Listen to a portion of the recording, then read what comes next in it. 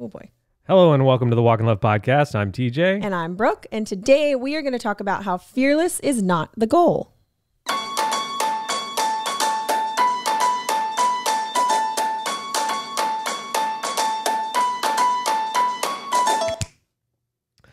Thank you for listening to the Walk in Love podcast. Thank you for making us part of your week. The Walk in Love podcast is a weekly conversation between Brooke and I about rhythms, parenting, emotions, faith. It's a place where we laugh and sometimes cry as we try to find language to live a more full life. Yes. And if you like your listening to line up with your living, then you are in the right place. This is your place. Yeah. Oh, I like that. Jazz. That is a category of music. Category? That's not the right word. Category? Genre of music. Flavor. That I would like to think I would like. Yeah. Like, ooh, cool Brooke. She might like jazz. And then I listen to, and I don't mean like Starbucks jazz. Like I can handle that. Like that's actually really great. I mean like jazz, Yeah. where I'm like, I don't understand what's happening. Yeah. It sort of feels like a cat might be involved jumping around. That kind of jazz, It's not your vibe. It's not my, I'm not jazzed. I'm not jazzed by the jazz. Yeah. I'm also not a big hat wearer. And so it just feels like that. Is that part of it? I feel like that's part of it. Like a beret? Yeah. No, like a cool, like brimmed hat. Oh, I have some brimmed hats, but I wouldn't say they're jazzy. No, not wide brimmed, like short brim, like more like fedora style. Oh, with some feathers on it? One time, my friend Corey, we were talking about someone, and he's like, I mean, she's great. She's great. How would I describe her? She was probably the girl in high school that wore a fedora. That wore a fedora? And that is such a specific, yet I know exactly who they're talking about. Yeah, it is so. It's so real. There was always one. It's so and real. I guarantee you she was in jazz band. And I was just like, I know who you're talking about. Yeah. I already know. Like, you don't say no more. Concert jazz band. There she is. Okay. First chair. Anyway, all right, let's talk about today's sponsor, which, as always, is us. It's just us highlighting all the different things we do so that y'all don't forget about them. So I want to paint a picture that you might... Paint for ladies, let me paint a picture. Okay, so you trying to clean up your lifestyle, right? You've swapped out your candles for oils because who wants their pumpkin spice love affair to be tainted with toxins, am I right? Wow. You've probably cut seed oils and maybe now you pay close attention to like all the organic foods you cook with. You've got a sourdough starter going on and it's getting way more attention than your childhood gigapet ever did. Okay. Mine was purple and it was a dog and I had to keep it when I was allowed to keep it in my desk at school, like before all the teachers realized it was a thing. I remember hiding it. Oh, I had a blue one too that was a monkey. Okay. I think I had two. Double gigapet. Double gigging. Gigapet, thinking I'm going to be into jazz someday. Turns out I wasn't. But I remember doing them. And then we weren't allowed to bring them anymore. So I had to leave them at home. And my sweet, sweet mother would take care of this monkey and this dog during the day. Because they would die. Because they would die if you didn't. It's a wild ride. Anyway, that's a Gigapets taught us a lot of lessons. Gigapets. I've learned a lot from them. Anyway, but when was the last time that you were the star of your own clean journey? Are you still clinging to that face cleanser from high school? Still using the eyeshadow palette from college? I have been there. 4 years ago, I was washing my face with mostly just water. As it dripped down your arms? No, because I couldn't do that. So I would literally, this pains me now to say out loud, but it's the truth. Quote unquote, washing my face meant I got in the shower, sometimes with a full face of makeup on or not, and just rubbed my face with water. And is that not washing your face? That is not washing your face, which we need to talk about off the podcast. If you are wearing a full face of makeup, TJ, and getting in the shower, we need to chat. But anyway, that was me 4 years ago. And then Beauty Counter came into my life, a name that I'd heard a bunch of my friends talking about and they had nothing but good things to say about it. And I was like, okay, I'm finally doing it. I'm going to stop using this garbage stuff that I know I needed to let go of a long time ago, but I didn't know where to start. I didn't know what to do. I didn't even know how to use skincare. So anyway, since 2019, which is when I started using Beauty Counter, since then I have helped hundreds and hundreds of women just like you switch to safer, cleaner, and truly more enjoyable skincare and or makeup. And it's all because I didn't let that voice of doubt stop me from Hundreds seeking out. of women and one husband. Hey, Not makeup, but I wash my face. I do believe lotion. that. I know there's some clients out there. I have lotion. Who buy stuff for their husbands. I have a sea sermon. A sea sermon? I have a sea sermon and lotion. Yes. Hey, you got a mist going on now too. Wow. I just am tricking you by putting it in a misty bottle instead of a little shaky bottle. Anyway, if you have ever felt like embarrassed that you don't know, or just like uncertain, like I don't even know what a sea serum is. I don't know what an essence is. I don't know what order they go in. Nobody taught me this. I do not know how to do makeup that actually makes me look better. I just want to say I'm here to help with all of that. Let's silence those voices of like panic and I don't know what to do, and shoot me a message and I will genuinely and not weirdly with zero pressure help you figure it out, because it really has been a game changer for me to switch to better products. It helps your hormones. There's just like an endless, I could just go on and on and on, but here's what I want to do. So if you have never purchased, you've never made the switch to clean, or specifically made the switch to shopping with me and getting a beauty counter product, I have a couple things I want to do to make it way more fun. So first of all, I didn't do this. The company did this. But right now, if you're brand new and you've never ever bought, or if you just use a new email, you can get, am I allowed to say that? I don't know. Apparently. Apparently. Well, then you wouldn't get your points. So it's not really worth it if you're already doing it. Anyway, you can use the code CLEAN4ALL20 and get 20% off your first order. Huge. Which is a big deal. That 20% really adds up. Secondly, I have opened a pop-up, which is basically Beauty Counter's way of, just like you used to go to like a Tupperware party or like any sort of, or a Young Living or whatever, like you could go in person to somebody's house and you'd be a part of this party. Mm-hmm. We call ours pop-ups. I only ever host mine online.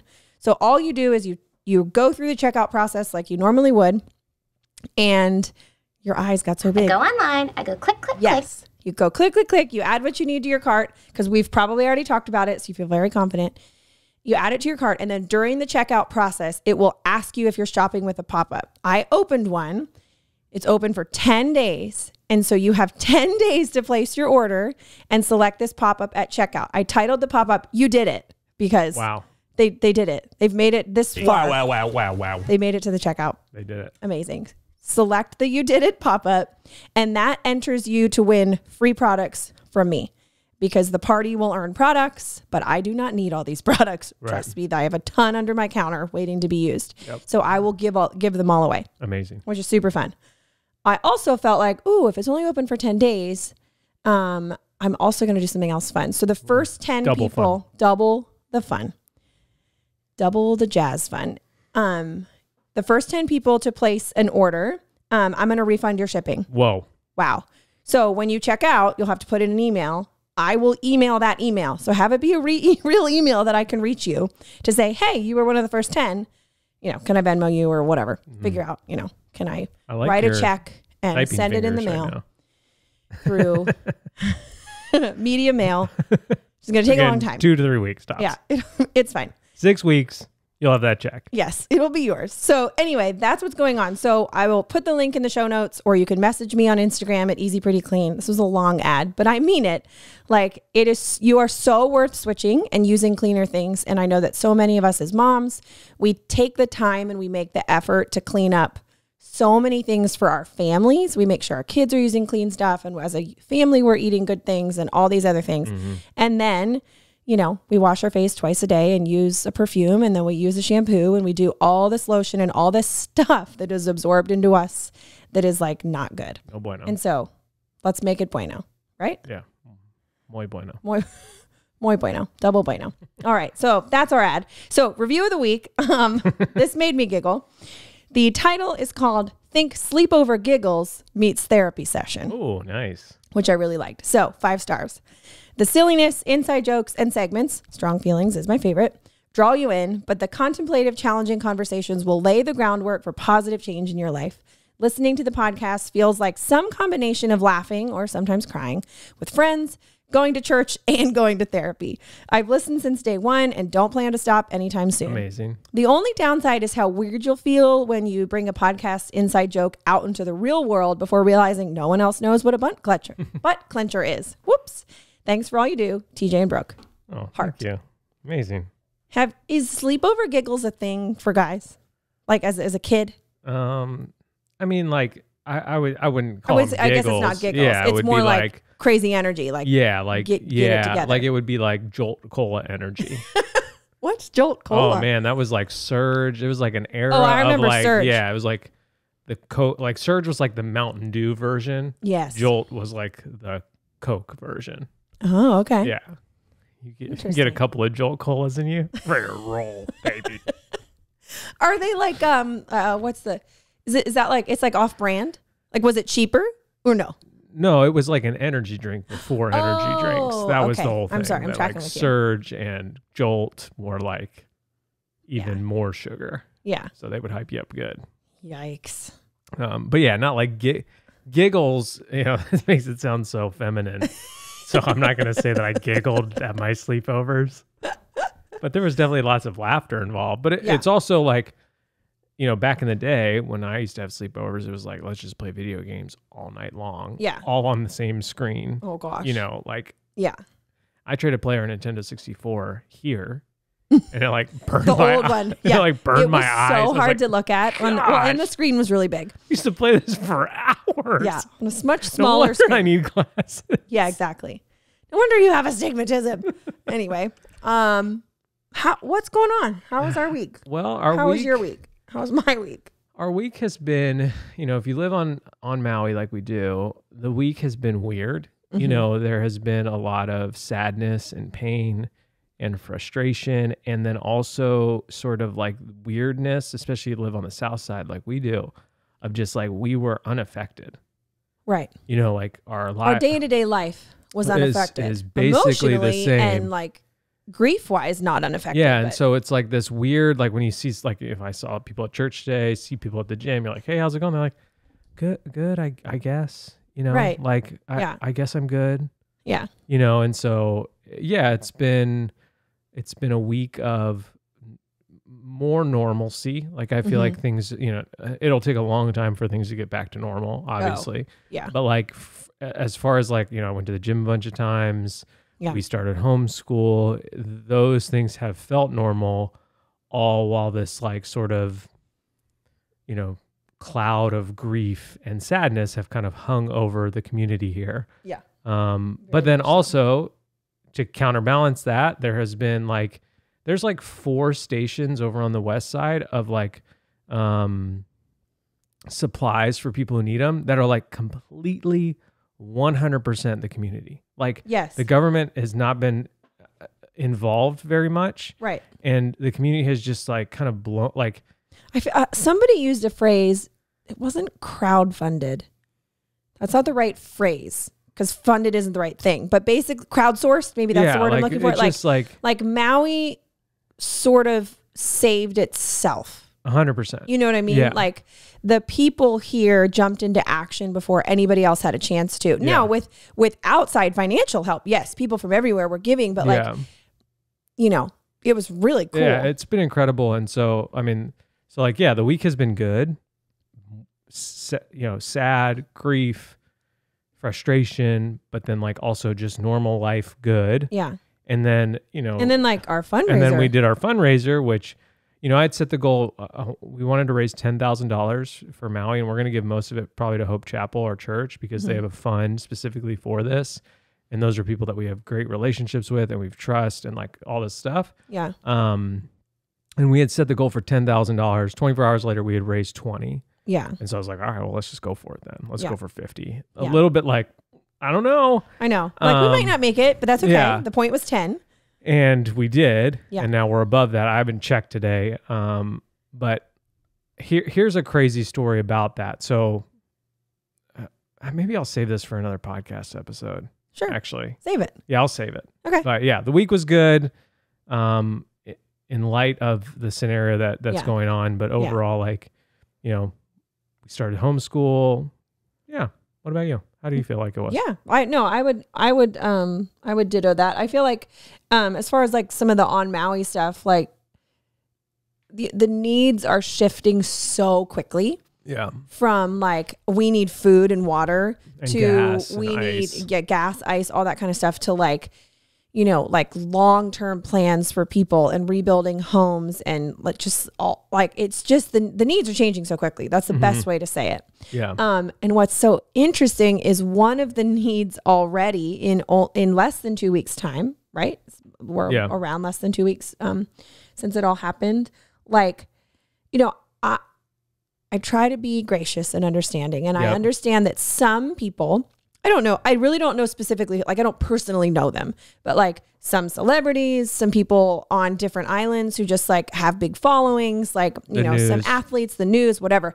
For a while there, everyone was like, do not come to Maui, cancel your trips, get off our island. The language was Maui is closed. Maui is closed, basically. And I understand where they were coming from. Yeah. Especially people who grew up here or who live on a different island. It was this very like emotional, I'm angry and I'm grieving, and give me my space. And so give me my space means give the whole island space. Yeah. And they put out some posts and some reels and all these things about that.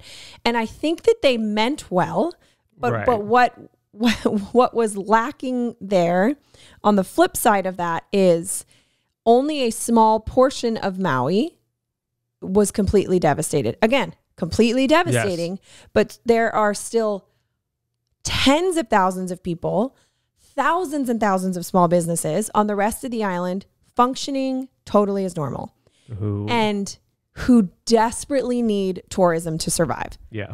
Like, it's just the truth. It's just the truth of any of the islands. Like the economy with tourism is so intertwined. Yep.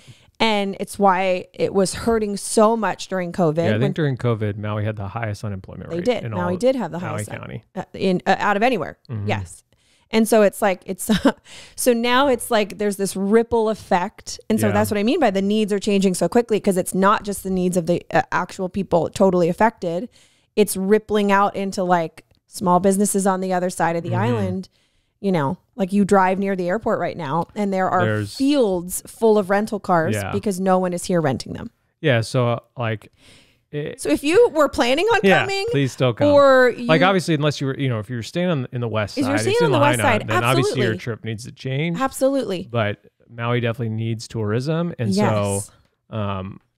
so I mean, we get messages here and there like, we're coming for this. We're coming or for should that. we come? And we're like, yes. And I'm like, yes. And now I'm like, more than ever, come. Yeah. Like the small businesses here, which are made up of the people who just, you know, just normal people. We're just normal people who need the business. So, and it's also just like, you know, like if the hotels aren't full, there will be layoff. Like it has a ripple effect. It is a big ripple effect.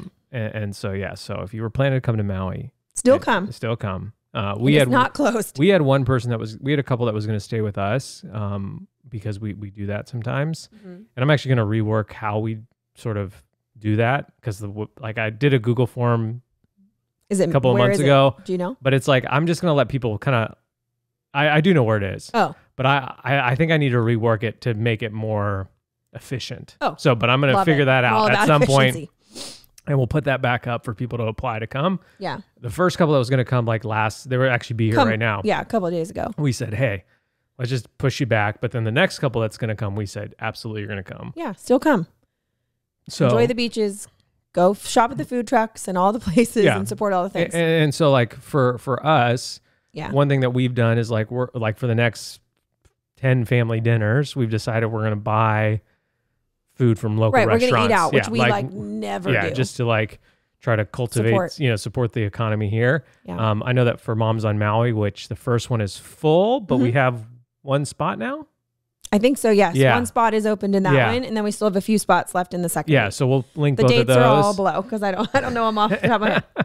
Somewhere in October. But Moms on Maui is another great way that we'll like really kind of engage with the economy. Obviously, we'll buy groceries and kind of stuff like that, but we're already trying to think of like, how many small businesses can I use and support? Incorporate into the experience that we're going to give. Yeah. And as we talk about the topic today, I think we'll by default talk a little bit about Moms on Maui. which again, you don't have to be an actual mom to come to. Correct. You do not. It was just a clever name. And then, yeah. But yeah, that was my week. We started school, which is great. School. I cannot believe we have a kindergartner. Sunny's in kindergarten. June is in 3rd grade. What is life? We started on Monday. And by Monday at like dinner, I had to text Bianca and say, I can't record tonight because my voice actually hurts, which praise the Lord, that so rarely happens anymore. But I was just like, I am so talked out from day 1 of kindergarten with Sunny. And the amount of questions and the amount of excitement that she had, coupled with doing more extended school with June, I was just like, I cannot talk any longer. But I've said it many times. I'm excited for school this year. I feel like I have a better grasp on what it looks like for us and our family, and my strengths and their interests and all this stuff. So it's just really exciting. But it never fails that starting school or just being in school leads to some very weird Google searches. Yeah. So I would love to do what I Googled. Do you have yours ready? I can. I don't think mine are ever as good. That's okay, but yours normalize mine maybe. Before you say what you Google, I will say that this week we started two big projects. One is very early on that we can't talk about. The one that makes me so excited that I feel like I have hide and go seek pee. Yes. Yeah. So one is just like bonkers excited, but we can't talk about it. The other one is really good, really exciting, and we can talk about it. Oh, yeah. We are going to launch tickets any day now. Probably not by the time you're listening to this. For the Christmas Extravaganza Live. Yeah. So December 15th in Manheim, Pennsylvania at the Junction Center. If you came to the Best Is Yet to Come, it's at the same event. Yep. We are going to have lots of people there. Hopefully. And that is the plan. That's the plan. Pop-up shop. We'll record our last podcast of the year that day. Oof. So get ready for some tears and some fun. And then also we have Jessie Early coming to sing songs. Yes. Which is absolutely incredible. It's going to be so fun. So she wrote the Best Day With You, the song about Brooke and I. And then she's also a part of this. She's also just like a great musician by herself. Jessie Early, go look her up. She's on our playlist all over the place. And then she's also a part of a band called Bien, who has the best Christmas album ever written. Oof. So that's my strong feeling. That's it. Okay. There it is. Solid, strong feelings. We listen to that year round. We've been. Yeah, I listened to it this morning. Well, it's interesting. As we've been sort of mourning and grieving, I feel like the Christmas music has been very comforting to us. And we've listened to it a lot this past week. So yeah, Christmas Extravaganza, December 15th. 5:30 to 8:30, live music, live podcast, last podcast of the year, giveaway, pop-up shop. And then what we're doing, we'll have one sort of like premiere ticket availability. Yep. Because the night before, on December 14th, we are going to have an exclusive 30-person dinner at a award-winning restaurant in Lancaster City called Luca, which is a pizza restaurant. Yeah. And so we'll have all that stuff listed on the website. I don't think it will be up if you listen on Monday, but it should be up at some point during the week. And yeah, we're just super, super stoked on that. So what did you Google? Okay. I accidentally, I'm now remembering, I accidentally cleared my search history not that long ago. So I actually don't have as much as I thought I did, but let me hit you with what I do have. Check out Haven's Maui, because I was ordering noodles and smart.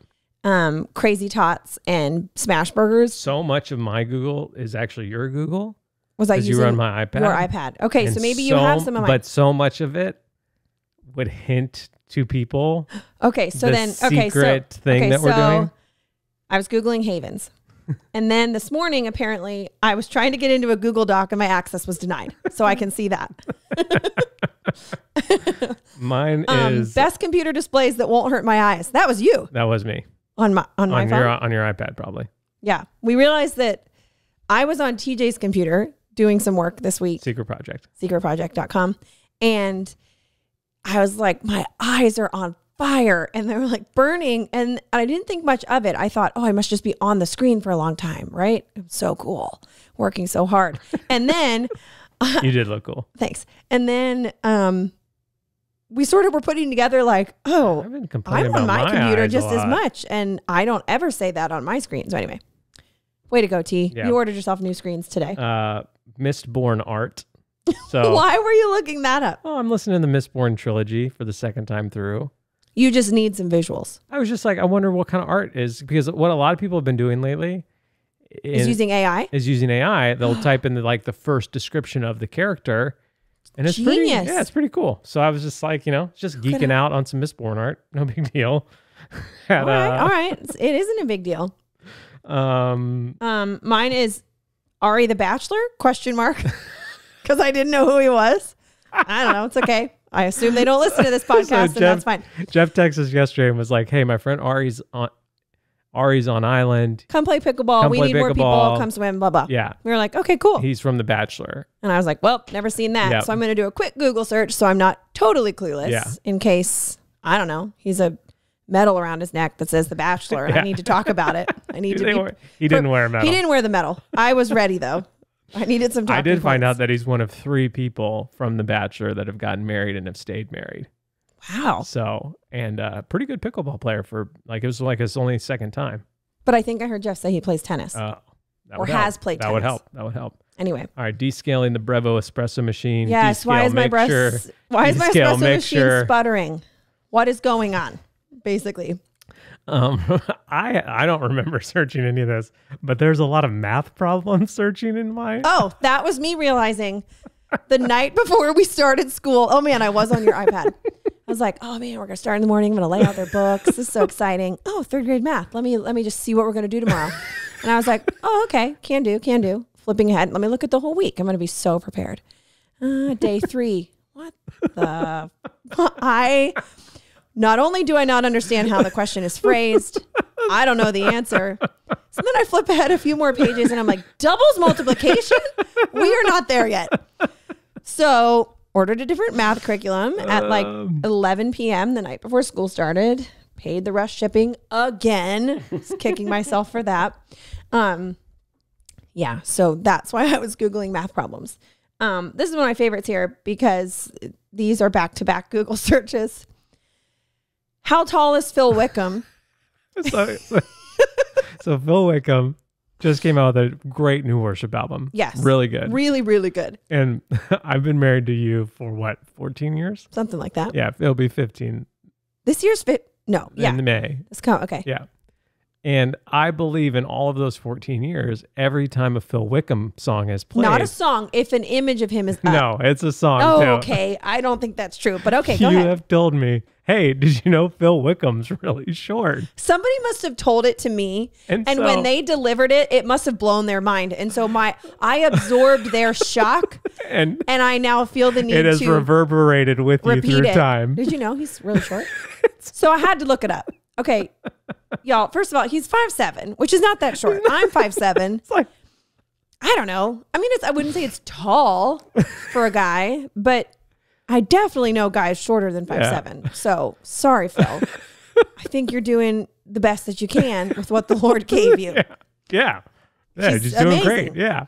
So then we were watching randomly soccer highlights last night of Lionel Messi, who I still don't really know how to say his name. And you said, hey, you know, he's kind of short. Did you know he's kind of short? And I said, but is he shorter than Phil Wickham?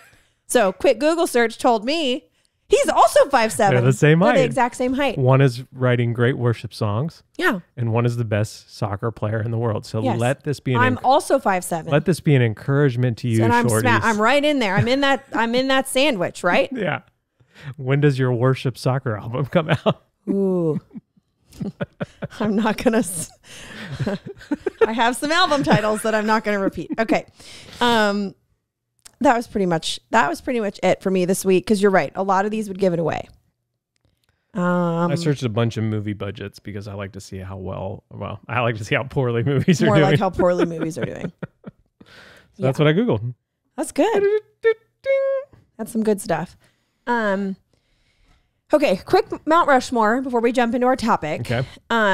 Of cities or places, whatever you'd like to call it, all right, that you would travel to again. Who am I traveling with? You or with? I think the caveat is by yourself. By myself. You'd be willing to go by yourself. I'm not saying you have to go by yourself, but you're like, okay, if I had to go to this city or wherever for a little bit, that'd be cool. All right. You want to go first? Maybe find a jazz bar. Sure. I would go to Nashville by myself. Okay. I think Nashville's yeehaw, woo girl, really. So not like downtown Nashville. But I like the shopping. There's a lot of good food. Sections of it are really walkable. So why are you smirking at me? I just picturing you You're as just a woo picturing girl. me As a woo girl. like out the top of a limo. Yeah. Like on pink. What's the street called? I don't know. Pink Not cowboy Broadway. hat on. Oh wow. Yeah, you're wooing it up. Big I am time. wooing it up. Who's with me in the limo? No, you're by yourself. Oh, that's right.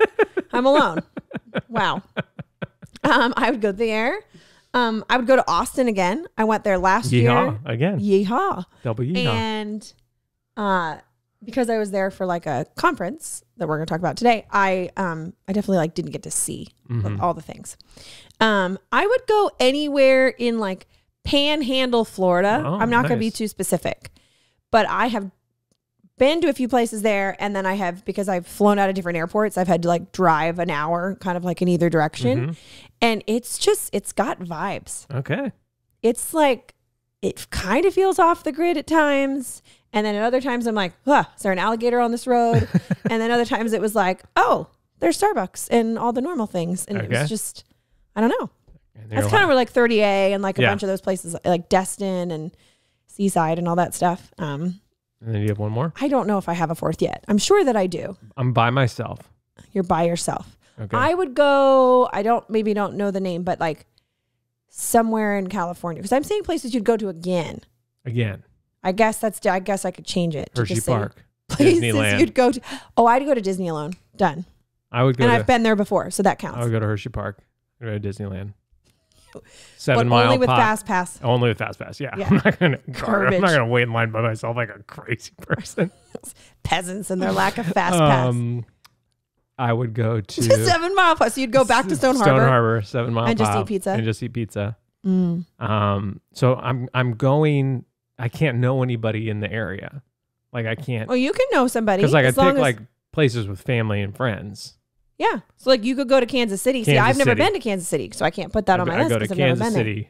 I would go to either Missouri or the Kansas side, even though Brad has some strong feelings. My brother lives on the Missouri side, slumming it. Brad lives in a mansion on the Kansas City side. Okay. So I have been to Kansas. Nice. Several times, but I don't think I've ever been to Missouri. I gotta go to Kansas City. I'd go to Austin. It's a good time. Maybe I'd see you there. Yeah. We should coordinate. We should go together. I don't know. Well, I'm United Premium Silver, and a TSA Pre, so you probably wouldn't. Yeah, it'd probably just be too inconvenient for me to travel with you. But yeah, I think those are my places. Kansas City, San Diego. My sister lives in San Diego. Yeah. I like Austin. Yeah. I'm going to Integrated next week in Colorado.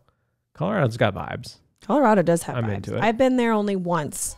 I would love to say I don't know if I would go back Southern by myself. California. Like obviously I said San Diego, but like I'd love to be like, like LA or whatever. But like it's so sketchy now that I'm just that's why I said Disneyland. That sounds great. Yeah. Yeah. So those are my Mount Rushmore. Places I'd go by myself. I've been attacked. Now I'm kidnapped. Whoa. It got dark real quick. Yeah. Okay. So, 2 weeks, I was going to say last week, time is weird. 2 weeks ago, doesn't really matter. Not that long ago, I traveled by myself to Charlotte, North Carolina, which I had never been to before. I've been to the airport many times. I've been to North Carolina many times. I've never stepped outside the airport in Charlotte, North Carolina. So I went for a beauty counter like conference. Like they actually put on like a big event every year. And you can go and they bring in all these amazing speakers and they launch new products and it's just a great time to like all get together. Cause you make a lot of friends and you don't always get to see them because everybody's like spread out, throughout the whole country. And so it was really cool. I loved that it was on the East Coast. They typically don't do that. And I felt like that worked out really well for a lot of my people because a lot of my people are more on the East Coast. And so it was really fun to see everybody. But as I walked back into the Kahului airport, I was a little triggered. I was a little like, I'm not going to get on this plane. I'm never going to leave this airport. Yeah, that's right. Because over the last time I blocked it out of my memory. leave from gate 35. And I was like, it's not happening. Yes. They're going to make me walk back and forth. I'm never going to get out of here. I did though. I tried to buy some pearls on the way in. Pearls. Well, the jewelry section was open, but there were no pearls in the tank. And I was like ready to take a video and buy, because they're like $19. I was going to buy one for the podcast audience and give it away, but I couldn't do it. So sorry, everybody. But you made it out. But I made it out. And then I'm like, it's a red eye, right? Because that's how it works usually when you're going from here and you're going back to the East Coast. So I was leaving here, I don't remember the day of the week, on like a Wednesday night. And I was landing because I had a kind of a long, annoying layover. I wasn't even getting into Charlotte until like 2 p.m, Charlotte time. And so I was like, I'm going to get so much work done. I'm alone. I got an iPad. Look at me. I'm going to type out all this stuff. I'm going to be so organized. I slept so hard and uncomfortably, but so hard. I mean, it was overnight. So I guess that makes sense. I don't know what I was thinking. Yeah. I think I was just excited. Yep. Slept the whole time. Well, while we're talking about you sleeping. Yeah. This has never happened in our marriage. What? But the other night. Oh. Brooke woke me up by snoring. I was snoring. Yes. You were snoring. Yes. And it was one of those things where I was like, what's happening? What's that sound? Yeah, what's that sound? Are you doing yard work? I couldn't believe it. And I looked over and sure enough, mouth open, just sawing logs. Yeah. To the point where I had to push you to make you stop. Yeah. And you didn't wake up. Now, Brooke will hear the baby gate click from downstairs and be like, kids awake. Oh, I hear neighbors start cars. I hear it all, which is why I sleep with a pretty loud fan running that I don't hear everything. I actually pushed you to make, and so maybe it's just like, maybe you've entered your deep sleep era. That would be wonderful. That would be wonderful. I'm here for that. Yeah. I like that for me. I love that for you. I really love that. I've loved it for me. Yeah, you've been in that era a long time. You were born into that era. Well, it's all the Jolt Cola I drank when I was a kid. Yeah, I get it. This delayed side effects. Yeah, so, I basically slept on all 4 flights. 2 there and the 2 back. And the 2 back were during the day, which is so funny. But obviously that is what my body and insides were needing. But the conference itself was so fun. It's Beauty Counter's 10-year anniversary, birthday, whatever you want to call it. And so they went all out. It was just, everything was extra, which made it way more fun. And I'm like, well, the bar is set very high now. So please give me this many things next year when I come.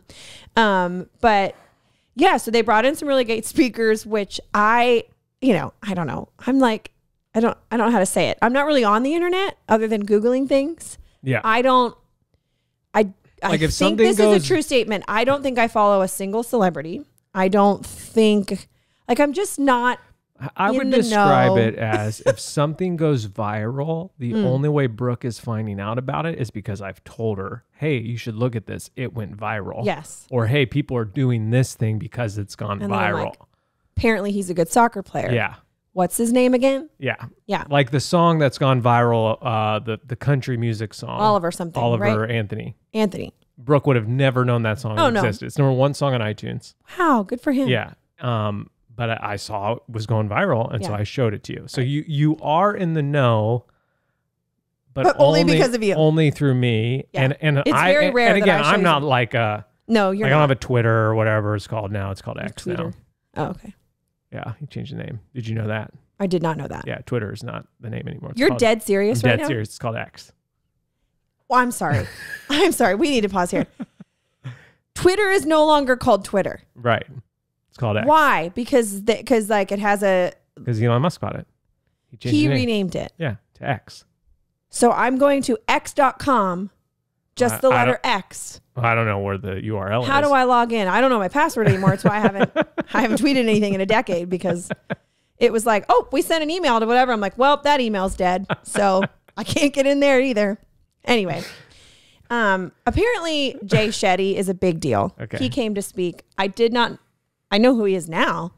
I did not know who he was then. And they played like I don't know who he is either. What's that like? So I deleted Instagram from my phone. No, it's fine. Like it has a name in the industry, like a something reel.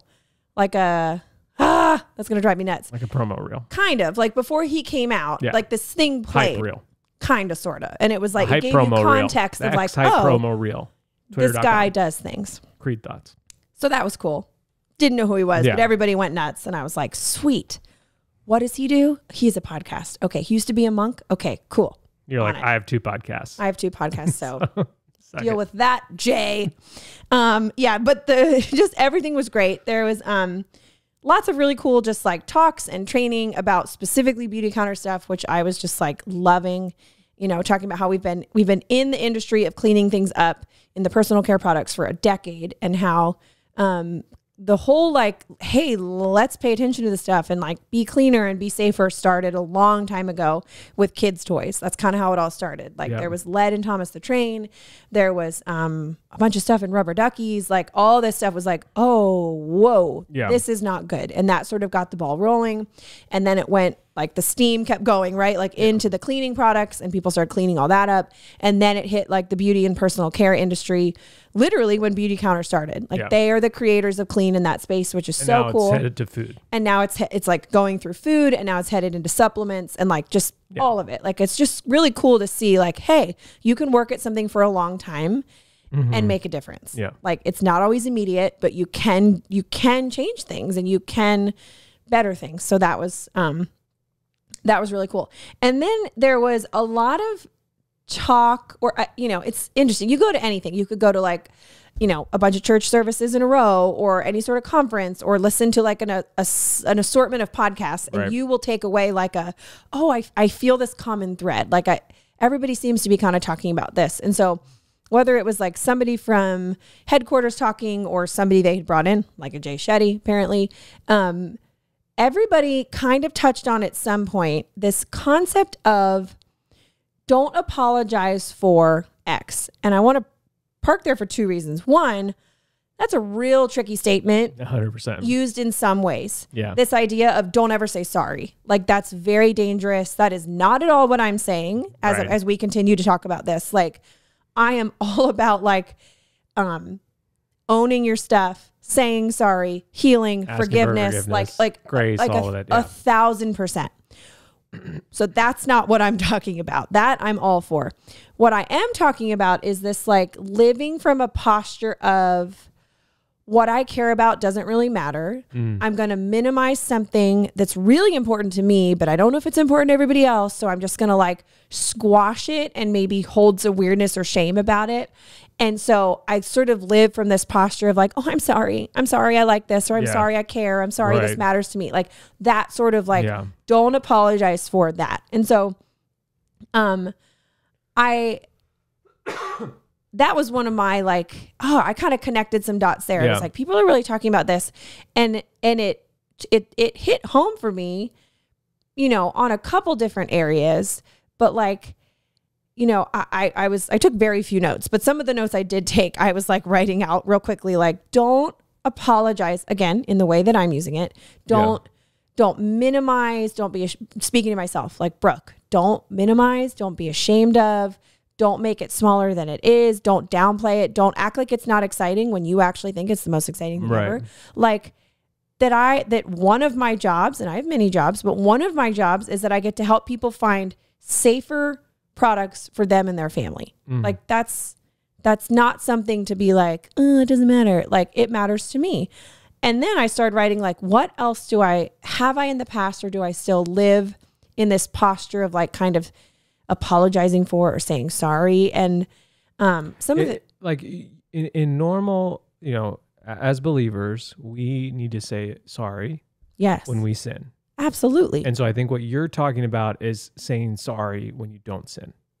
Right. Like it's this element of like we live. And I don't even mean that it's always a verbal sorry. Yeah. Like I'm not actually saying to someone, I'm sorry I eat organic and you don't. Like I'm not like I'm not saying it out loud. That'd be a weird conversation. It's a weird conversation. Some people do say those things on the internet. It's really rude. Yeah. But like living in this way of like somebody, I think minimizing is a really good thing. Or feeling like ashamed that like it matters to you and your family, and it might not matter to your neighbor or to your sister or to your parents. Like this like, oh, I'm just gonna downplay and sort of mumbly apologize for, again, not always actually verbally. I'm guessing people know where you are. Hopefully. And so like that's That's my fake nervous laugh. And I'm into it because I feel it internally a lot. But like, you know, I was writing to myself, like, don't apologize. Dear Brooke, how are you? Good. I'm well. I'm at a conference. You're going to need a new diary soon. You're almost out of pages. Make I'm sure sorry. you order one in time. Don't forget. No, like, don't, just talking to myself, like, don't apologize for having a vision for our family. Mm-hmm. Like, don't apologize for loving Jesus with my whole heart when others around me or in my life don't. Like, don't downplay that. Don't minimize that. Yeah. Don't not talk about it. And sometimes it's like we minimize it because we don't want to ever feel any discomfort. Right. And so we minimize our own emotions and feelings about something that we're very passionate about. Yes. Because we don't want someone else to feel uncomfortable, even though that's never the heart behind what we're doing. No. But we've sort of made that the like heart of it. Yeah. But it's not. No. Yeah. Yeah. And so, you know, I wrote down a bunch of things like, Brooke, don't apologize for blah, blah, blah, blah, blah. And then I asked myself, like, like, what is there like a common thread, or is there like a tie, like, between all the things I wrote down? And I think probably about anything I could write down ever answering that question or finishing that statement would be like, I often feel the need to apologize for or downplay something because there's a lot of fear attached to it.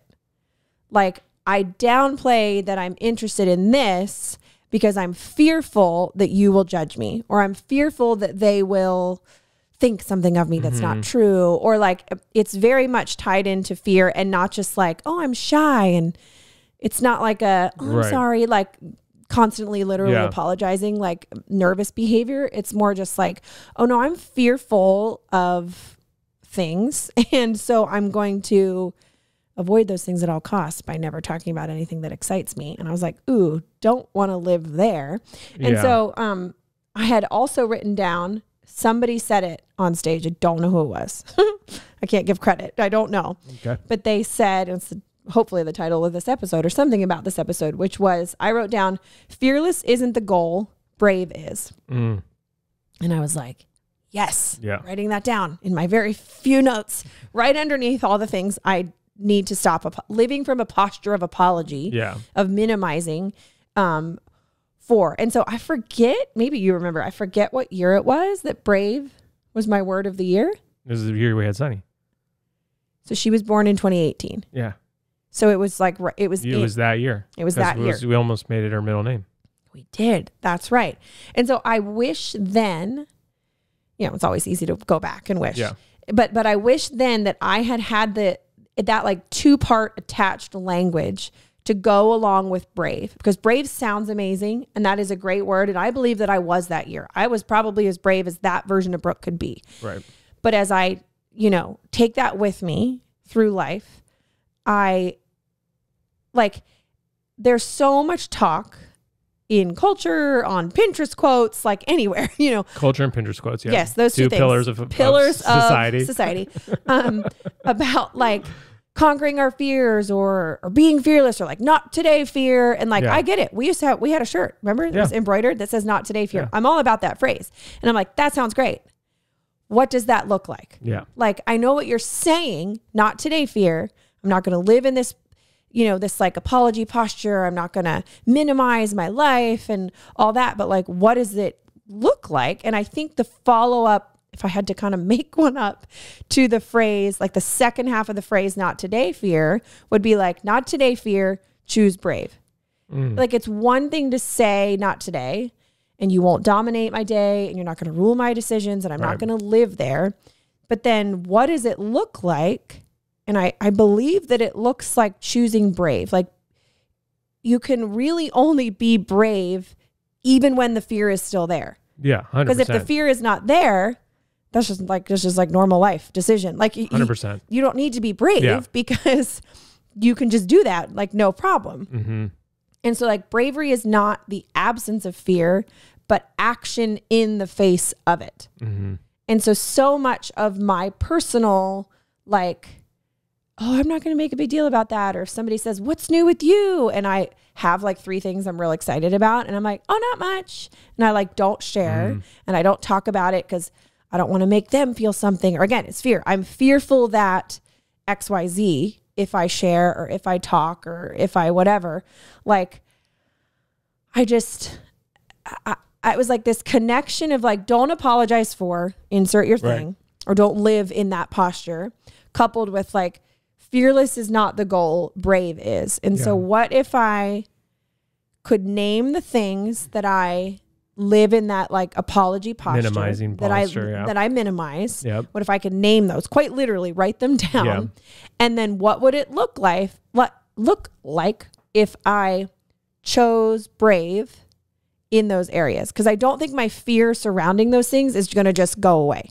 Like I don't think that that's totally possible. I don't even know if it's totally necessary, but like, what would it look like for me to choose brave and to remember that in situations like that? Because I so often, when I hear like brave, I'm like, yes, I'm going to have another baby. It's like these big things that I'm gonna really walk by the food court, look down over the food court, down to the 2nd floor, and like not black out over the heights. Like, but if somebody was like, what are 10 ways you could be brave? Or, you know, I don't know, something, I would probably rattle off like, oh gosh, okay. They're like jump off a waterfall. Like, yeah, they'd be like big, scary things connected to like very real big fears. I don't think I would scale it all the way down to like my everyday life. And it would almost be like physically tangible fears. Yes. Like, yes. That's probably I'm what would jump come in a cage and let sharks swim around me. Or like, probably what would it look like for you to be brave? Like, because that's what there's a lot of us who, as parents, that's what bravery is associated with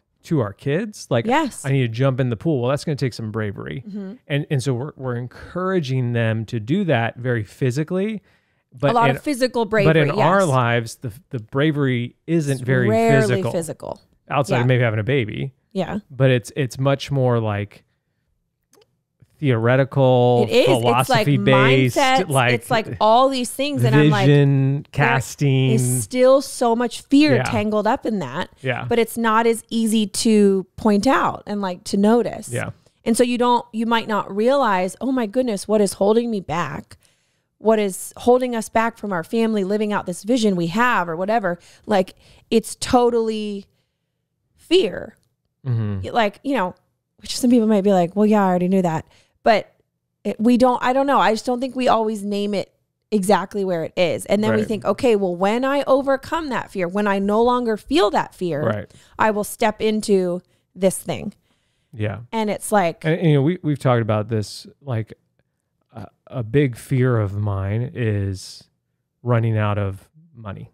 Like literally like having to live under a bridge. I mean, I'm sure there's like 5 common fears all people have. And that's not one I think about a lot. Mine are other things. We're going to end up living under a bridge. Like that's where the joke on the podcast of Googling bridges has come from. Yeah.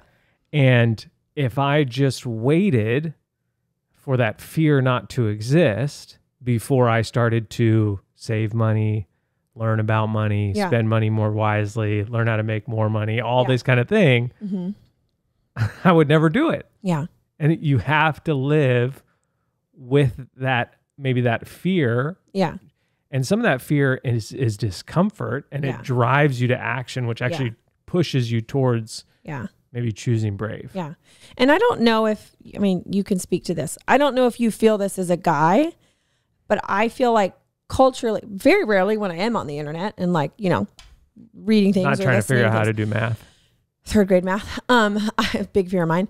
I often feel like some of what is pushed on women is like, just do it and do it all and like be fearless, like be so unapologetic in the other way, in the obnoxious way that like you're just living your life with no fears. And if anybody gets in it's this like very like corporate, you know, I mean, it's why every modern movie with a female protagonist stinks now, because they're literally the embodiment of that. They have nothing to overcome. Right. They have no fears. They have no fears. Amazing. They're perfect at everything. Strong. You're just they like, this isn't a story. I can't relate to that. You know, I'm over here Googling 3rd grade math. I can't relate to you right now. You know, person. But Yeah, I feel like that's like this, that's the subconscious thing. Like that's kind of being said instead of, just like, no, you can still have all your fears and live a really brave life. And obviously that was my word in 2018, and it's coming back around in 2023 is like something that I think I will always need to hear and always need to remind myself of, that like, I don't need to eliminate all fears or all discomfort or all whatever it looks like. I could name a bunch of different things so that then I can choose brave and do this thing I'm excited about, or tell somebody about this thing I love, or like that I can still feel all that inside. Yeah. I think there's something inside of us that wants everything to be a little easier. And we've talked about this before. Yeah. And so there's this element that I think unrealistically, and if we're honest with ourselves, we know it's unrealistic to think 1,000%. If just blank and blank happens, then life could start, or I could take the next step, or I could do the next thing. And then if we actively have like an honest conversation with ourselves about that, it's like, well, no, that'll never happen. That's not life. I wouldn't tell my kids that. Yeah, I wouldn't say, once you learn how to read, your life is then just easier forever and nothing will ever go wrong. Right. Like I'd be lying to my kids. Right.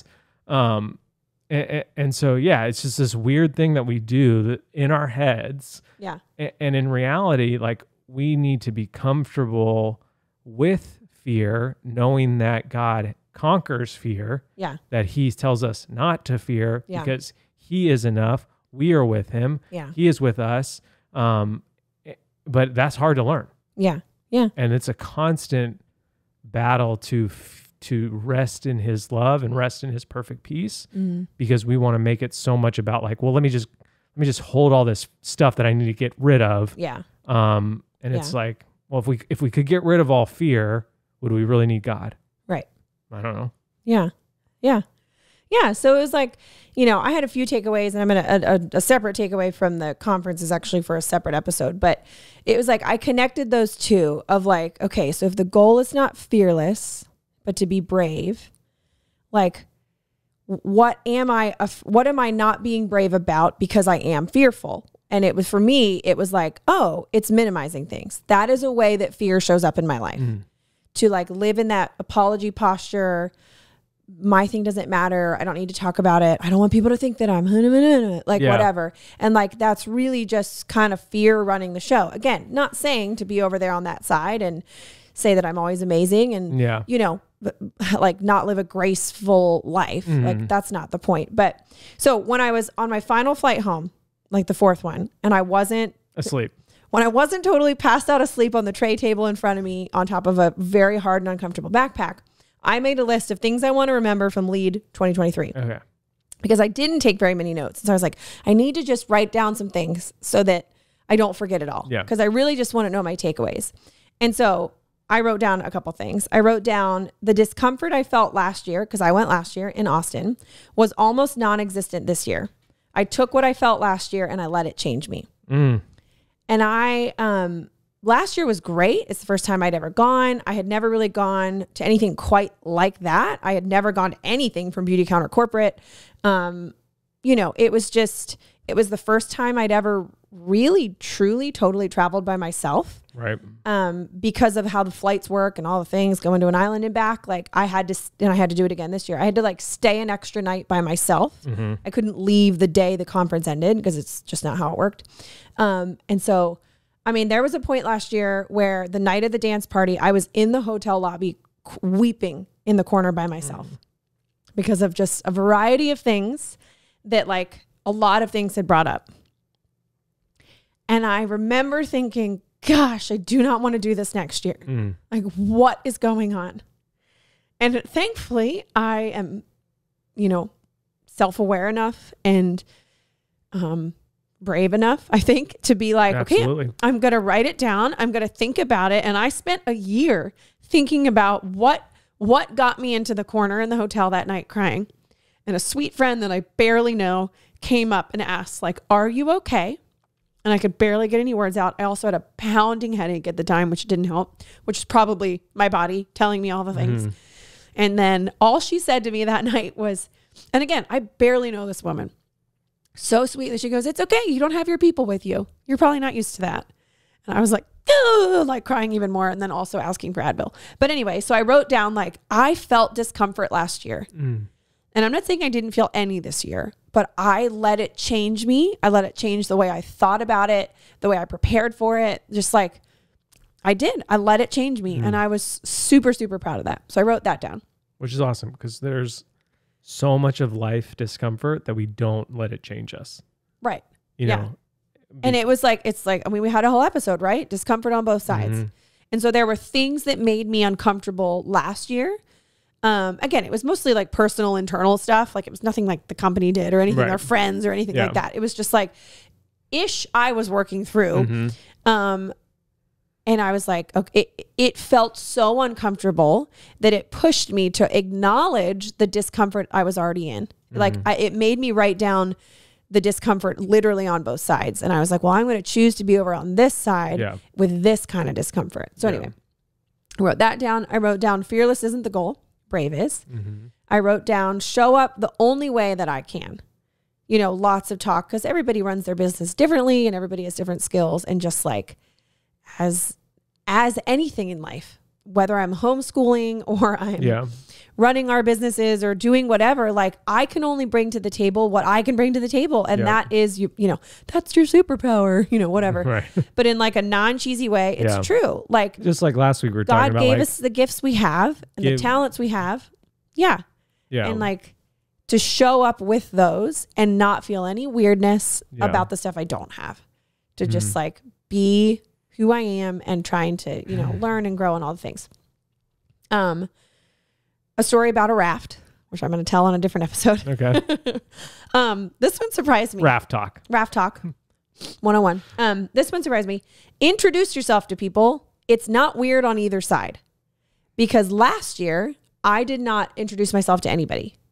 Unless they were like already in a group, like they were like, we're all at a table because we all, you know, have connections somehow. Which that must be a thing for you because I remember early in our marriage, we would run into someone. And I'd be like, why didn't you introduce me? Like it'd be like, I literally didn't think of it. It would be like a friend of yours from high school and they would, you would have a whole conversation and they'd walk away and I'd be like, hey, I'm standing right here.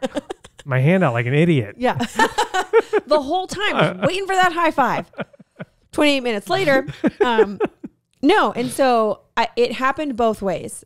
I introduced myself to a few people I follow on Instagram, people who worked at corporate, and it wasn't weird. Nobody thought it was weird. Then I had people come up to me. Hey, I follow you on Easy Pretty Clean. I had one random person who wasn't even there for Beauty Counter in a totally different hotel we were eating lunch at. I was walking down the hall to the bathroom and I hear my name called. And so I assumed it was the people I was with. And I turned around and there's this woman and her husband with all their bags and suitcases. They were visiting Charlotte for the weekend for an anniversary. And she was like, I listened to your podcast and like, it wasn't weird. Wow. And so I wrote down. I mean, the kiss you gave her was weird. Right. That was a little weird, but you know, we were over it. We got over it. Introduce yourself to people. It's not weird on either side. Growth is always outside of your comfort zone. Like always. Literally always. And that's sort of like, womp, womp, but also like, that's my word of the year this year. 100%. Growth. And so it's like, I cannot expect to grow totally staying where I am. Beauty Counter is really fantastic. Okay, nice. Solid takeaway. Solid takeaway. And then traveling alone is rewarding. 100%. Which is the word I use. And I thought, that's very accurate because. And we talked about this. This is why we've decided to do the Moms on Maui thing. Is because men have no issue finding time for themselves. For the most part, For the most part. Like it's pretty easy for me to be like, if you were like, TJ, you have an hour to go do whatever you want. Right. I have a dozen things I can pick from. Yeah. And could go do them right now. Or a week and you're going to go to Hershey Park by yourself, apparently. Call up Brad. Women really struggle with that. Both in the immediate of like, I have an hour. I literally don't know what to do. Or like, I don't even have the foresight to decide I'm going to go do something for myself. this is sort of like is sort of forced on you to do this trip because you're a part of it. I want to be a part of it, but it is like, okay, I guess I'm going to this city. And I could just tell leading up to it, like I was just like, you need to leave. Yeah. Like you need to leave your family at home. Yeah. You need to spend time alone. Yeah. Sleeping on an airplane, waiting for your flights. Like just give your brain and your body space to think and breathe and feel so that you can engage when you come back and be fully present. Yeah. Yeah. And so that is honestly the 100% heart behind Moms on Maui. Like, yes. And why it was like okay, we're going to do it here. We're going to do it here. And they're going to come here because we're going to make you travel far. Yeah. So you spend a lot of time by yourself on an airplane. Yeah. You sit on a beach by yourself with, you're with ladies, like I'll leave you alone if you want to be left alone. Fully like give yourself literal physical space, brain space to breathe. Yeah. So and it takes a while. It takes a while to get to that point. So that you can come back to your family, which God has given you, to be fully present, to fight the good fight. Yeah. Because you being fully present in your family is the devil's nightmare. Oh, 100%. And you being fully engaged in that. You choosing brave, like in your family and what that looks like for you and in your day-to-day life. Has ripple effects for years to come. Yeah. Even generations to come. And so that's the heart behind it. And that's why like Brooke, you going on this trip, I was just like, you have to do this. Yeah. Like, and even a few days, I was like, you just need to go. Because there are times where you're like, I don't know, should I like travel all this way and do all this? I know, it's a lot. It's a lot to travel from here. And so sometimes I'm like, is it worth it? And it is. Yeah. Because every time I go, you're like, go. Like, absolutely go. Yeah. And so an encouragement to you, it obviously doesn't have to be Moms on Maui. Obviously that's what we would prefer. That'd be because super fun. It'd be fun for you to experience what the island has to offer. Brooke obviously is going to throw a spectacular 5 days together with lots of cool stuff. But even if it's not that, like really let this episode be an encouragement for you to choose bravery in your life, whether that's like literally just like to not minimize things or to be like, hey, I need a weekend by myself. Yeah. And I'm going to go and I'm just going to be still before the Lord. Yeah. And I'm going to come back ready to fight the good fight. Yeah. I love it. I love it. I love it. I love it. I love it. I love it. Well, thank you for listening. Thank you for making us a part of your week. Okay, I love you. Bye.